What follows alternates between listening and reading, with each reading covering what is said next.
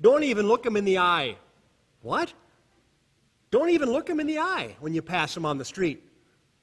What do you mean? I grew up in Chatfield, a town of 1,800. You look everybody in the eye and say hi, don't you? Don't look them in the eye when you go on the streets. Oh, I guess I am from a small town in Minnesota. I'm not used to that. I acknowledge everybody. Doesn't everybody? Nope. Not in this case, you don't. You're in the big city now. When I was a camp counselor in New York at Koinonia, one of the ELCA camps out there, we spent a weekend in Manhattan. Part of our training was to beg for food on the streets for a day. Take all our watches and everything, our identity away. Give us a hard-boiled egg to barter with. And there you go, you're on the streets. But they told us, don't look anybody in the eye. Why is that? Well, then they may want to do something, may take advantage of you. They don't like it. Invades their space. God, this is so different than how I grew up. How am I going to change after 21 years? Well, okay, I'll try it. But it just feels strange to not acknowledge people. And now it's not too tough, right? I don't make eye contact with some people, especially if I'm driving up in my car and I come to an intersection, someone is homeless, hungry. Yeah, I take a glance, but I try not to park right next to them so I don't have to acknowledge them. That's sad. After all my upbringing in the small town and in my Christian faith, that's tough. That's hard. I don't want to be taken advantage of. I know what they want. They want my hard-earned money, don't they? Hey, what do they do to deserve it or earn it? As far as I know, they're going to drive off in their Cadillac as soon as they're done here. Maybe. Maybe not.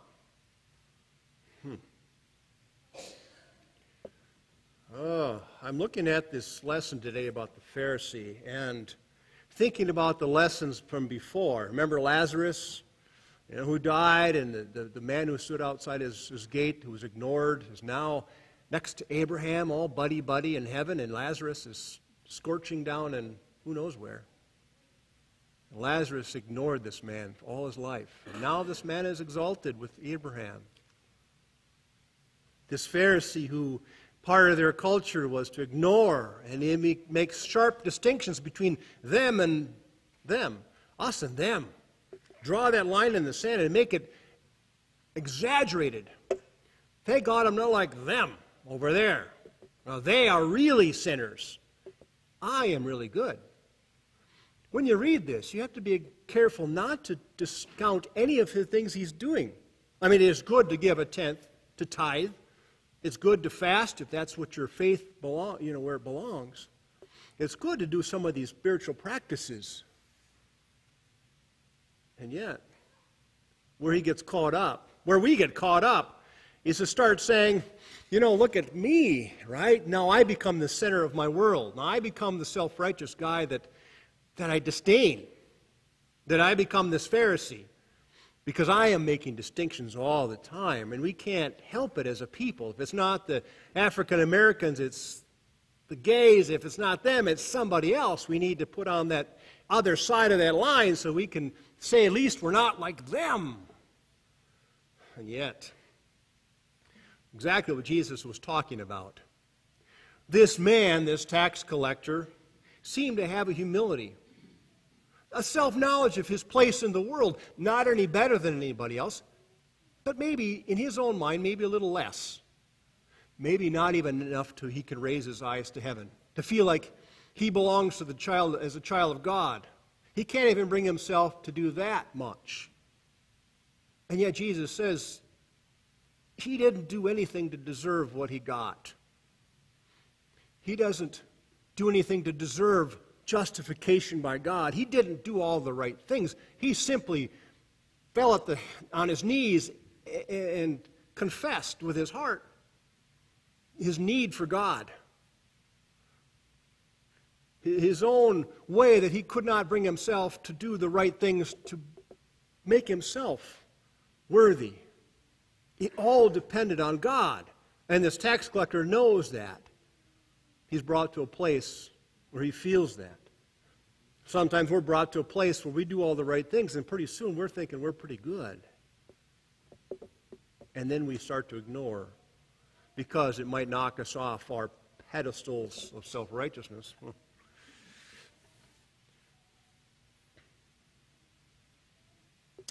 My question is, how does self-righteousness and contempt for others really help us? How does one-upmanship and competition in some ways really benefit all of us?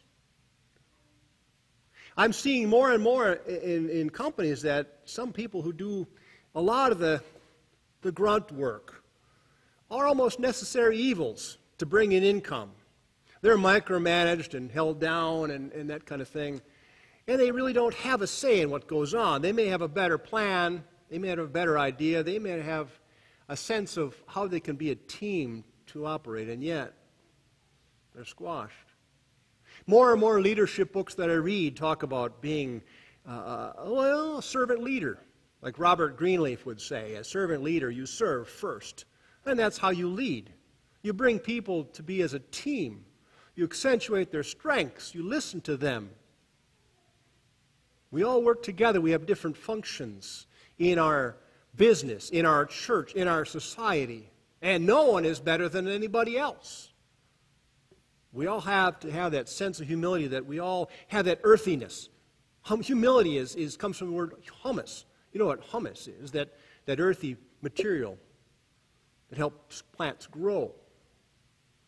The down-to-earth kind of sense that we're all in this together, aren't we?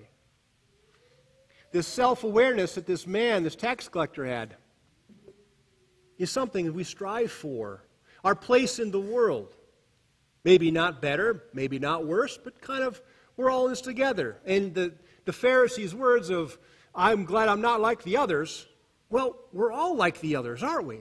We all share common traits and characteristics. We all have that sin as part of who we are, genetic makeup. There's no way around that. So when we draw the line in the sand and say, I am here, and we're good, and those people on the other side of the line, they're the ones who need help. And they're the ones who need Jesus to help them. And I'm saying, well, yeah, Jesus is on the other side of the line. If you're making distinctions between you and them, us and them, then we push Jesus to the other side. Because we don't need him anymore. We've got all we need in ourselves. That's the second mistake the Pharisee made. He said all he did was on his own. I tithed, I fasted, I did all these things. Now look I built myself up. Oh, God? Yeah, I think he rewards me for that, but it's all on me because I did the right things. It's not to say that you don't do the right things, but have the correct attitude about them. The praying and the fasting, the scripture reading and the sharing and all this kind of thing are really good ways of enriching faith, as long as we know that it's dependent upon God, that God is the focus of all that. It doesn't make us any better or any worse than anybody else.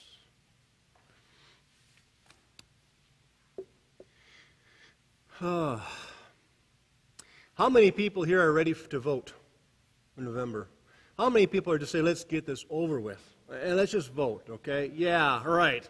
And why is that? We're tired, aren't we? This is an election I've never seen before. I'm tired of the attacks back and forth, of character attacks back and forth, and, it gets old after a while. The contempt drawn on both sides is really old. This is the kind of thing that Jesus was talking about. They're building themselves up against the other. It's hard to watch. I couldn't even bring myself to watch the third debate, because the second one I thought, why am I doing this? I want to see a leader. I want to see someone step up and really take charge and be for the people and have some sense of humility and some sense of awe of the position and some sense of, I don't know what to call it.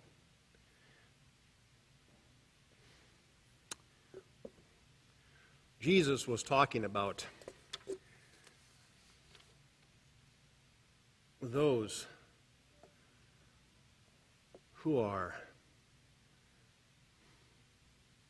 righteous, those who have a sense of God in their lives, who have a sense of humility, a sense of something special. I remember in high school reading a book called Black Boy. It was about racism, little black boys' sense of racism in the South. Very prevalent, very verbal, very out there in front of your face. And experiencing it in the North where it wasn't verbal, but it was there quietly behind the scenes. He had a sense that that was worse because there was a passive contempt for him and people he was a part of.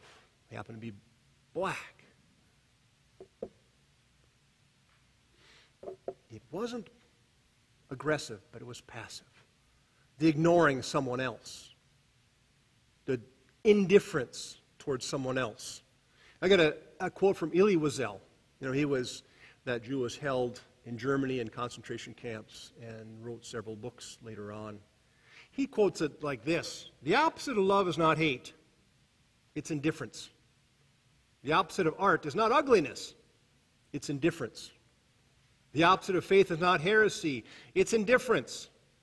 And the opposite of life is not death, it's indifference."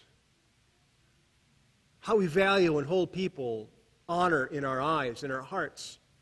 How we sense that they are part of this world is just as much as we are. No better, no worse. To look them in the eye and hold them as a person. To say that you matter without judgment, without dismissal. Our saving grace in all of this is Jesus sees us, and he really sees us. Several times you see in Scripture, do you see? I saw. He sees us for who we are and whose we are. There is no passive contempt there. And as we read in the men's Bible study the other day, a quote from Isaiah 65, verse 2. God is telling the people of Israel, "I held out my hands all day long to a rebellious people who walk in a way that is not good, following their own devices." So even though we're straying from the path, God is there, waiting for us, to embrace us, to hold us, to see us as only God can see us. And our attempts to do the same, the challenge to do the same in our lives, to see, to really see the Christ in the other person. Amen.